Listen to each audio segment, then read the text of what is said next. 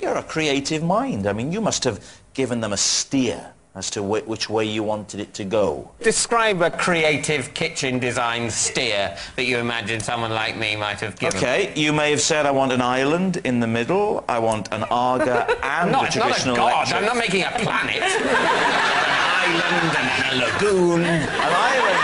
I want dragons in the north. What's the new kitchen like?